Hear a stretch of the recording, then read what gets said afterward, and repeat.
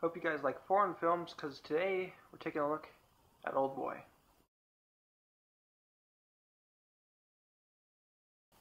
Oldboy is a crazy ass movie. It's a psychological thriller that really gets to you. When you're watching this movie, you can find yourself laughing, cheering on, and sometimes even disgusted at some points in the movie.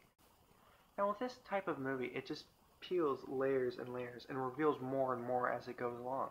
So I can't really say too much without giving everything away. It's a great movie if you can handle it. This movie definitely isn't for everyone.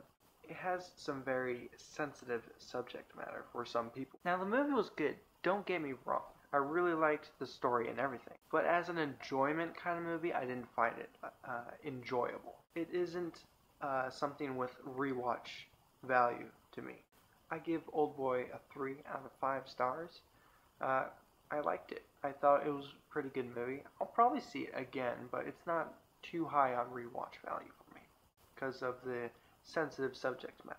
So what did you guys think about Oldboy? Leave comments down below, low reviews, maybe even your own ratings, and don't be a jerk about it.